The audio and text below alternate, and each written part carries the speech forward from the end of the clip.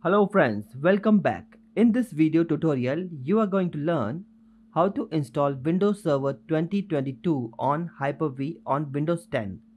This video tutorial is presented by Sachin.Samy powered by itzoz.com and you are watching this video on YouTube channel Peter Guys. This is a part 3 of this video series.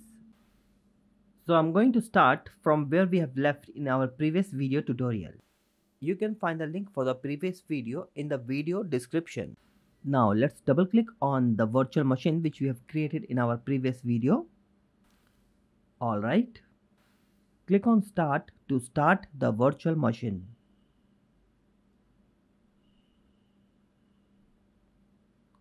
Press any key on your keyboard.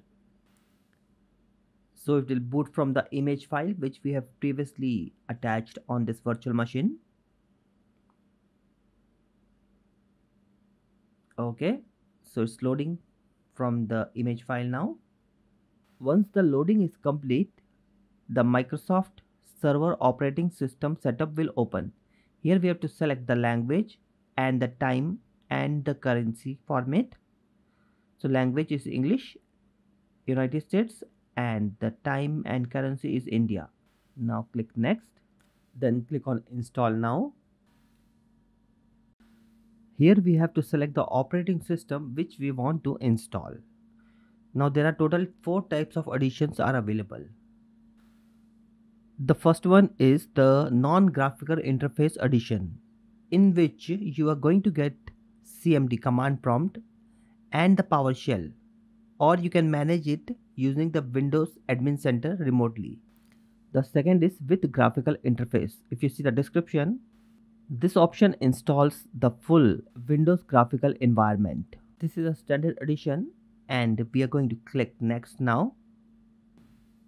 Select the checkbox to accept the terms and conditions, then click next. I'm going to select the second option, click next. Alright, so as you can see, the operating system is now installing. I have fast forwarded the video.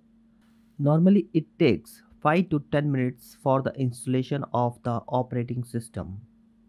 Once the installation is finished, click on restart now.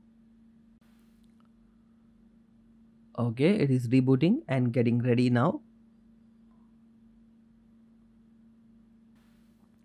Now we are on customize setting window. Here we have to enter the administrative password. You can enter any password of your choice. Now click on finish.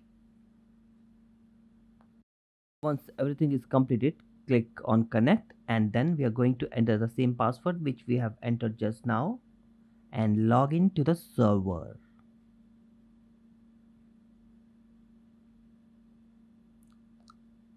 Okay, so there we are.